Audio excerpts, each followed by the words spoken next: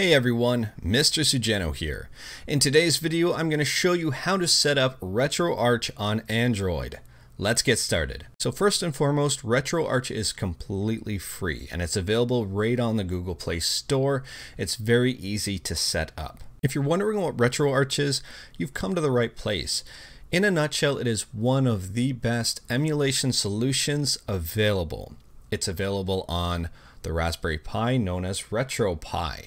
It's available on PC, Mac, Linux, and Android. It's pretty much a one-stop shop for all of your emulation needs. It'll emulate a bunch of different systems and a bunch of different ways to emulate each system as well. There are tons of configuration options. There's a lot you can do with this app. It is very, very powerful. And for this video, I'm going to keep things fairly basic. So just a fairly basic install in order to get you up and running and playing some games. There are two versions of RetroArch on the Google Play Store, the regular one, which is known as RetroArch, and RetroArch 64, which is a 64-bit version. The 64-bit version is for more powerful devices that are 64-bit. And if you're unsure, just download them both and see which one works for you. From a setup perspective, it's exact same setup between the two. RetroArch 64 has a few more options in terms of emulators. For example, Dolphin, which is the GameCube emulator. Now, once RetroArch is downloaded and installed and you open it up, it'll look something like this. So I've got it open on my phone right here. And you can see it is one for one. So if you see me looking down, I'm looking at my phone. This menu may look intimidating, but it's really not. The load core, that's essentially loading the system. What system do you want to play?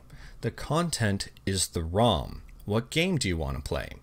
Only games that are compatible with the relevant core or system will work. For example, if you're trying to load a Super Nintendo game with a Genesis core, it's probably not going to work for you. So the first thing I recommend doing once you have this menu up and running is heading over into Load Core. I want to tell my phone what systems I plan on emulating. So I'm just going to turn my phone into landscape mode to make things easier to read.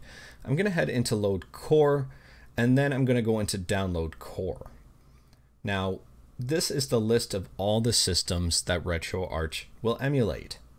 You can see here, there's Arcade, Atari, Commodore.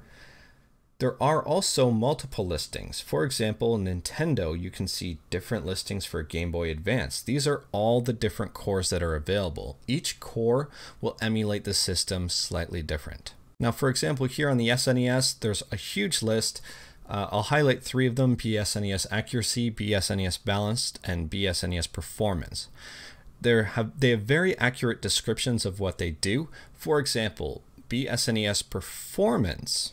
This one is geared towards more performance-based, where if your system is having issues running it, maybe it's running slowly, the BSNES Performance Core may help get those games running smoother and up to speed. If you have a very powerful device, then maybe try out BSNES Accuracy, which will run it more accurately to the original SNES, but at the cost of additional CPU power. And obviously, balanced is a balance between accuracy and performance. So if performance is working great, accuracy's a little slow or not working the best, try balanced out and that may work as well. To determine which core is going to work best for you right off the bat, without trying, is going to be very difficult.